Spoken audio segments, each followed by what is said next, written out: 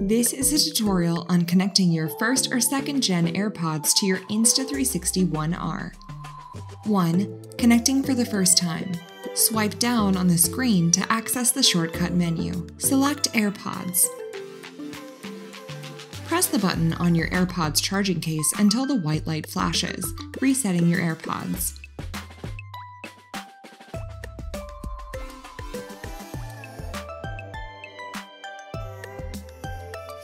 Tap Start Searching on your One R.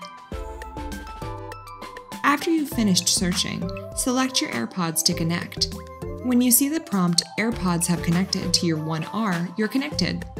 To disconnect, put your AirPods back inside the charging case and close it. That's it. You've successfully connected for the first time. Before moving on, there are 2 things you should know. Voice control is not currently supported with AirPods. While connected, the One R app cannot connect to your camera over Wi-Fi. To connect, you'll have to go to your phone's Wi-Fi settings. 2. Reconnecting your AirPods. To reconnect your AirPods, swipe down on the screen to access the shortcut menu.